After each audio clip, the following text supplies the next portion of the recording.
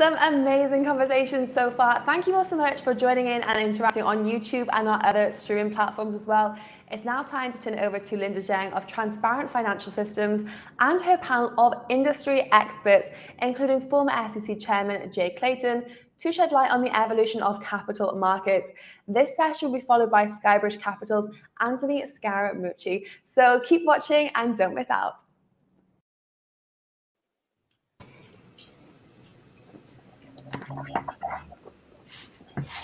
Hi, everyone. I think we are all on screen. I'm the Global Head of Policy at Transparent Financial Systems.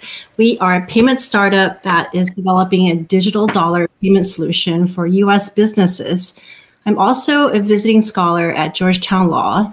And I have to say, I was delighted to be asked to moderate today's panel because I once regulated securities exchanges and other trading venues at the SEC back in the day. And at that time, and this was in the 2000s, we were focused on breaking the monopoly of traditional stock exchanges like NYSE and Amex, while ensuring the growth of a national market system of exchanges, alternative trading systems, broker-dealers, and high-frequency traders, utilizing a national best bid and offer price and security. So I thought I was dealing with new financial technology back then. But today's panelists are going to talk to you about the next leap in the evolution of capital markets. We have Anthony Woolley, Head of Business Development at Ownera, Doney, CEO of Securrency, Michele Curtoni, Head of Strategy at Six Digital Exchange, Charles Gillanders, U.S. Bank Global Fund Services, and Jay Clayton, former SEC Chair and Senior Policy Advisor and of Counsel at Sullivan and Cromwell.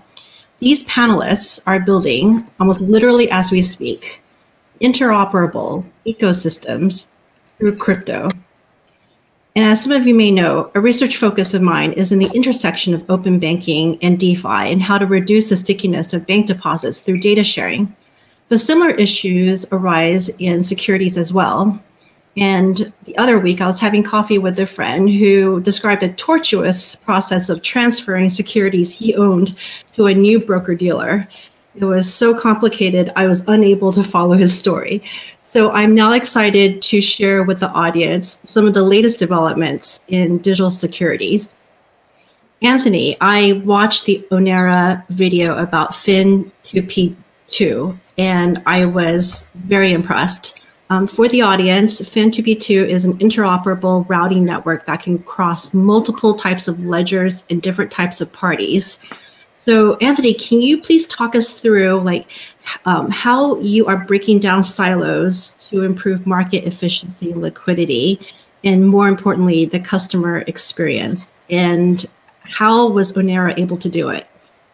Yes, indeed. Well, thank you, Linda, and a pleasure to be here today. Calling from London. As you can see, the sun's gone down here.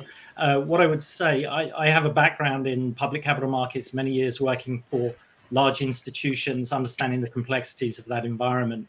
And I joined Ownera and left that institutional world to focus on digitizing the private markets, right, which is arguably the world's largest offline market, and therefore one that is incredibly inefficient, right? Today, private assets can only be accessed by a limited number of institutional investors who have privileged access, very deep pockets, and transactions have tremendous friction there, often taking weeks to execute. So definitely in the private markets, there isn't currently any market efficiency or liquidity. Now, if you look across at the public capital markets, you can make the case that there's some market efficiency and liquidity, but that is being achieved at tremendous cost, right? Institutions today, large institutions, spend billions of dollars a year on public markets infrastructure, and they're trying to optimize 50 years of legacy, right? These complex chains of intermediaries, complex technology, operations, and really outdated assumptions about what is required to move value around the world. So for me, the infrastructure of public capital markets is just not fit for purpose for the scale, efficiency, and global distribution that the private markets require, right? And then over on the other side, you've got the world of crypto, right, that we're talking about here. And crypto's been innovating at a tremendous pace free of that legacy and assumptions about how the world should work, right? So it comes at the world from a position that, of course, trading should run 24/7 seamlessly around the world, right? We're in a global environment, and of course, assets should be secured cryptographically, and investors' identity should be protected cryptographically, and things like real-time settlement are just a basic fundamental assumption.